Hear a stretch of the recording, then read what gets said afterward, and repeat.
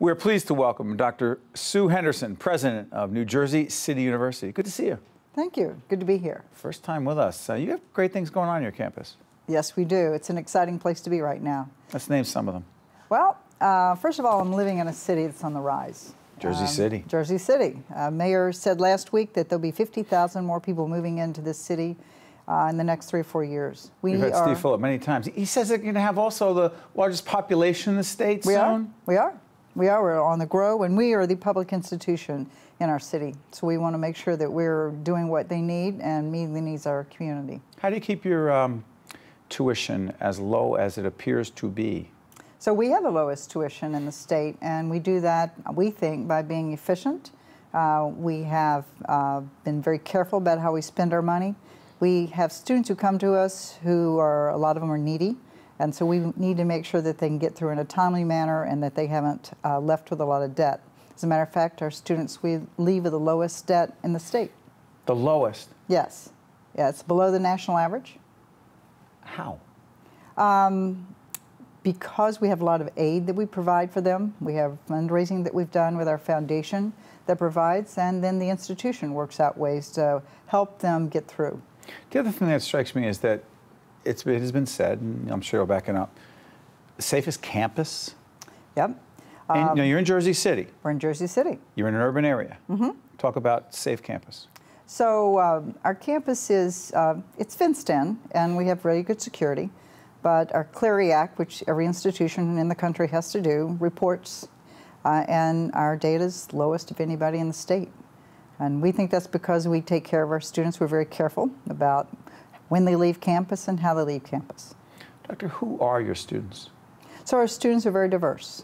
We are what I would call a majority-minority campus. What, a majority-minority campus? Go ahead. So that means more than 50% of the students who attend NJCU are an ethnic minority of some sort. So we have 35% Hispanics, about 21% African Americans. We have Asians, Indians, Pakistanis, Egyptians, Polish, Italians, and Irish. A little bit of everything. You know, I've noticed you have a very aggressive, I call it branding, only because I write about branding, I think about it a lot, and so it struck me that you have aggressive branding campaign. So one of the reasons we're doing that is we think that people don't know who we are, nor what a good value we are for students and for our community. So we're trying to tell that story in a lot of different ways. But the brand, how would you describe it? Better known than it used to be, and getting stronger.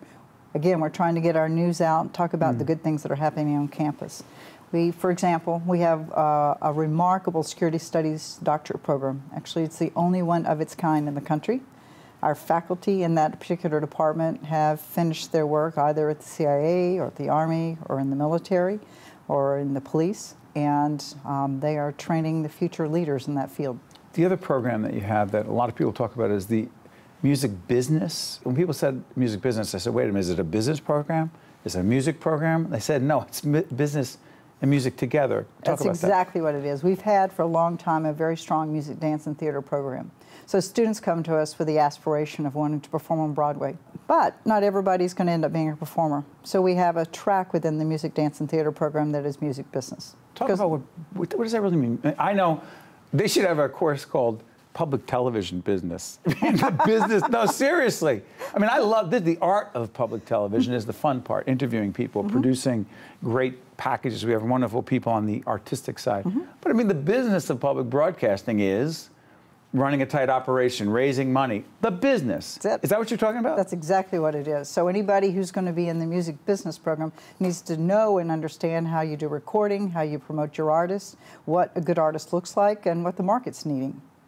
Just like there's a business of higher education. By the way, describe the business of higher education. That's a good one. Well, I'll talk about a program we're looking to put together, and that is about the business of higher education. I would say that higher education today is about the business of creating knowledge, educating the future, and becoming an economic driver for its region and for this country. Go to the last part. You have an initiative. I talk about an economic driver. A $42 million construction project on 22 acres of land in Jersey City. That's correct. We are going to be doing 4 different buildings over the next 4 or 5 years. We have a science building that we are doing on our campus. That is a $42 million project that is funded in part by the state and part with our own money. And that will help our faculty who are scientists and our students to do research that will be useful, but also then prepare our students to go out and work in the pharmaceutical fields or go on to medical school. On our 22-acre campus, which we've been spending about 8 years remediating, we will be putting an academic building, which will be for our music, dance, and theater program, as well as a dormitory for another 450 students. So I want to back up for a second.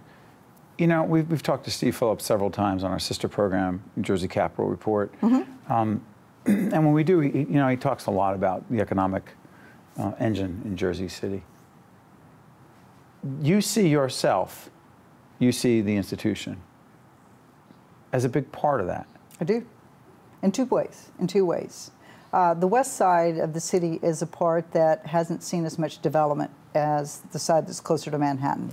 We are putting our School of Business on the east side, which is closer to Manhattan. As a matter of fact, you'll be sitting in your finance class in your MBA program, and you'll see the World Trade Center, which will be fascinating, absolutely fascinating.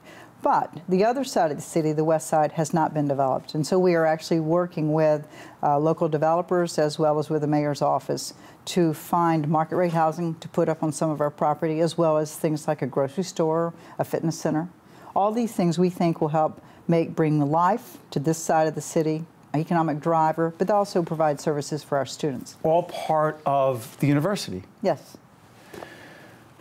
New Jersey City University is changing all the time because the needs change, the opportunities change, and part of a great city.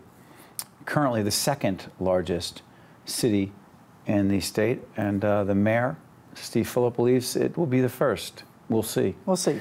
Dr. Sue Henderson, president of New Jersey City University, I want to thank you for joining us. It won't be the last time. Thank you. Good having you. Stay with us. We'll be right back right after this.